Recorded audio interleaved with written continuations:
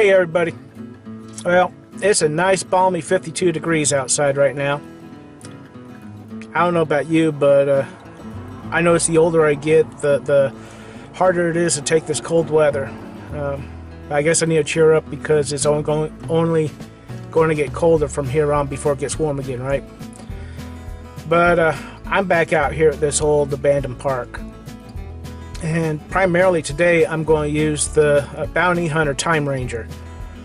And I know last time I was out here I tried using it and I realized I didn't know what I was doing. So I hung it up and I brought the AT Pro out. Since then I did a lot of reading and studying, and I had a lot of help from folks online, and I have a much better understanding what I'm doing with that machine. So I'm going to use that primarily today. The AT Pro is with me as backup, but we'll see what we can find. Here we go.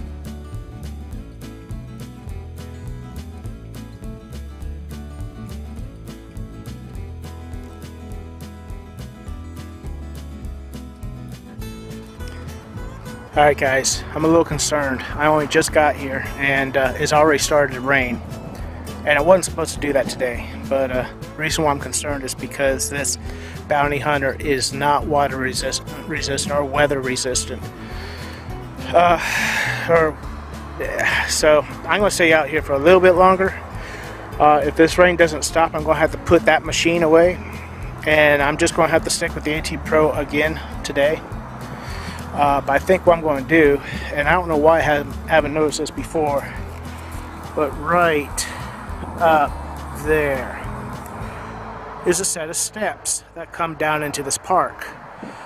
And I don't like getting that close to those houses, but I'm going to take some time and go around those steps and see what I can find. So you'll see it when I find it. Alright guys, I didn't have the camera running when this happened, but I found a nice old big piece of iron here, and I don't know what that's from. It's got 6 screw holes that are countersunk, and that's thick. I don't see any writing on it, but if there is, I'm going to take it home. If there is, I'll clean it up and I'll find it. Alright. On to the next. Alright guys, I've been spending a lot of time in this park, and or around these steps in this park. I got a bunch of cans and I marked those off with a Bounty Hunter, so I'm not really picking those up anymore. But I'm getting a lot of these. I'm getting a lot of these nails. You know, I don't need those, but I might have to call it quits around this park, at least with the Bounty Hunter, because the rain's starting to pick up again, and I really don't want that. I'm enjoying learning how to use this, but I think I'll put the Bounty Hunter back in the car and I'll continue the hunt with the AT Pro. Getting rain on my glasses. So we'll keep going. Alright guys, that is a deep hole. It's about 10-11 inches, and it goes right underneath the slab of concrete. I'm hunting around that again with the AT Pro, but I got a signal. Right there it is. And I really don't know what it is. I can kind of make out like an X mark right there. It looks like a screw went in there. I don't know. It almost looks like it could be a pocket watch part. But I really don't know. Also brought that up. Nice old piece of glass. I don't know if it's that old, but you may be asking me So why aren't you wearing gloves? And there's a very simple answer to that. I don't know. Well guys, it stopped raining again, and because I wanted to primarily hunt with the bounty hunter, I'm going back to the car and I'm going to grab it again. So on we go. Next bounty hunter target, 4 inches down, and it rings up like a coin. But the bounty hunter also says that this part of the ground is highly mineralized.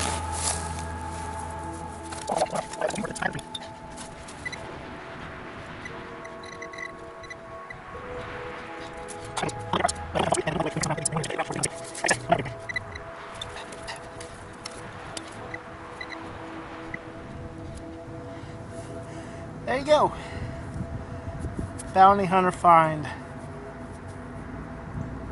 Next signal for the bounty hunter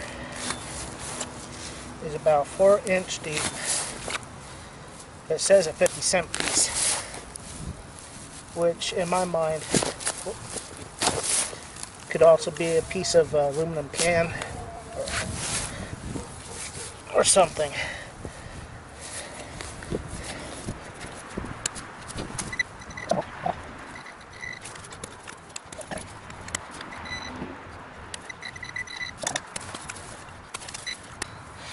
Alright guys, so bounty hunter said it was a 50-cent piece. I was guessing an aluminum can. I win. Can slaw.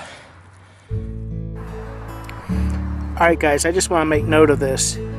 Bounty hunter makes a big distinction between a pull tab.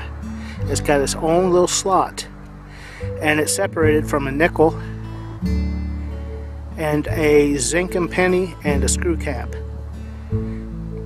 See all that?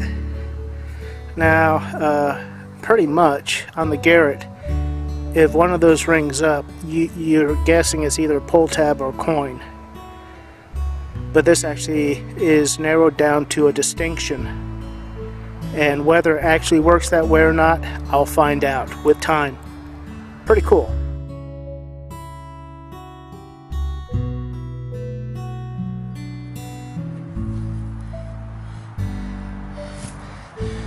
That is a tent peg. I've never found a tent peg before. It's too bad it wasn't on my bucket list. I just noticed this tree. It's a big old pin oak, but it's been here a while. I've never noticed it before. I didn't hunt it last time I was hunting this, so it's right up in that area. So I'm going to maneuver my way that direction and check around that tree yet. This was also a non-bucket lister, but I was impressed that it picked up on it. It looks like a disposable razor blade. I've been out here, last time I checked, going on 4 hours. About 15, maybe 20 minutes of that I've hunted with Garrett. Just because it was raining and I didn't want this to get wet. But the rest of that time I spent with the bounty hunter. And I'm getting to know it quite a bit better. I think part of my problem is I have the Garrett mindset, and I'm expecting this to act the same way, and I know it's not going to. But I found a lot of trash with this so far. See all that? Found all that with the bounty hunter so far. Now I'm running out of room in my pouch. I would like to leave some room for some good stuff. So I think I learned what I can with this today. And the rest of the time I'm going to go with the Garrett. That is a memorial penny.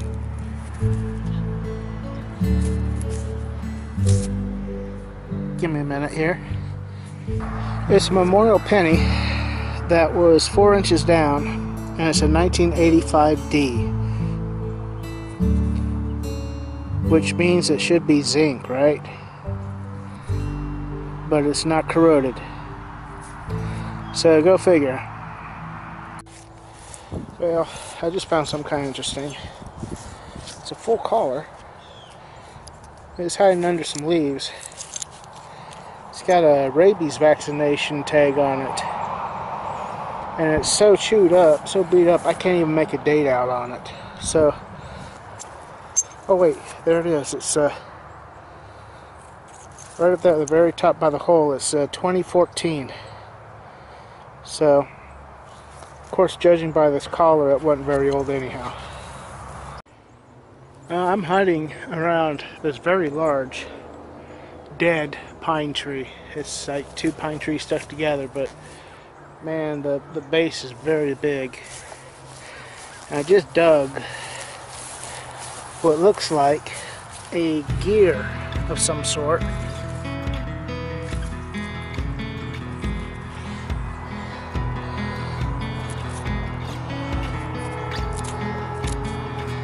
Or it might be a handle on something. I don't think so. I think it's a gear. I really don't know what that is, or what it would be from. That's cool. I like it. Alright guys, I came back up around this tree. I thought I'd detect it with the Garrett and see what the bounty hunter missed. Well, I came over here to the cedar tree. And look what I dug. You see what that is? That's I would say it's a toy gun, but in fact, you can put an eye out with that. That is a BB gun.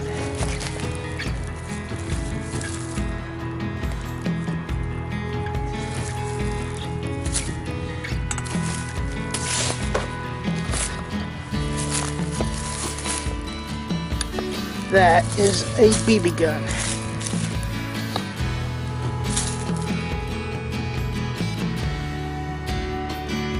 I think that's cool. Look at that.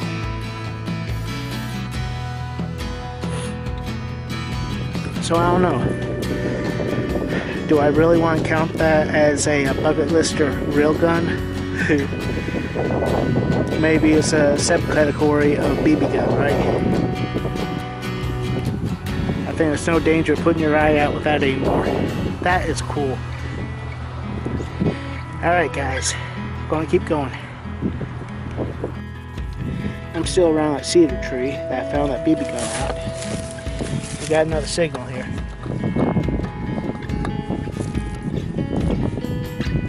That is well, another memorial penny. Let me get a date. Well, it's hard to tell, but it looks like a 1971. Alright guys, on to the next. Alright guys, this is cool. I believe that is a button. I can't see if there's a pattern on it. The back is like there was iron in there, like maybe the shank was iron and it rusted. But I think it's a 2-piece button. It almost feels like it's hollow inside. I'd like to get that one cleaned up. If it cleans up nice, I'll try to get some pictures up of it. Very cool, guys. Very cool. Well, this one's going to have to be the last one I find. I dug what I believe is a .22 bullet. Now, I've fired thousands of these, but I don't know if I ever saw one outside of its brass. I don't think it's a pellet. It may be. But whatever it is, it's the last dig for the night. Well, that was it, guys. I had a lot of fun today. I really had fun learning how to use that bounty hunter detector.